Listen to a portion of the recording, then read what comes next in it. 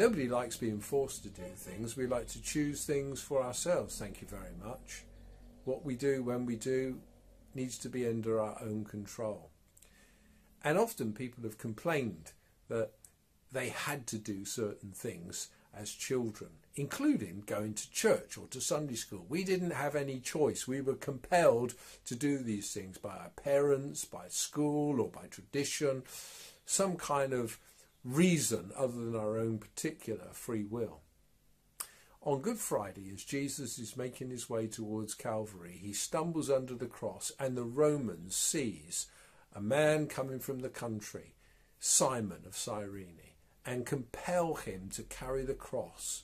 And so Jesus is in front of him, Simon is carrying the cross behind. Another crowd of followers and the Roman soldiers garrisoning everybody and making sure that they achieve the destination. Simon was probably a Jew who'd come up from North Africa for the Passover. Whether he was of North African descent and different in colour or in culture or in dress, and that was why he stood out in the crowd and why the Romans picked on him, we don't know. He was simply there at the wrong time, or was it the right time? Because there's an interesting little bit of information that the Gospels also give us. He was the father of Alexander and Rufus. Well, he certainly didn't volunteer that information. The indication is that although Simon was compelled to go with Jesus on his journey to the cross, that of his own choice at some point later on, he and his family became followers of Jesus and became involved with the early church. Not everything we're forced to do remains something that is alien to us. Some things we start doing because we have to, we later enjoy in life. And some of us will have had things that we did at school that we didn't really like initially, but then we developed a taste for them, and now they've become habits and hobbies. Following Jesus can be like that for some people.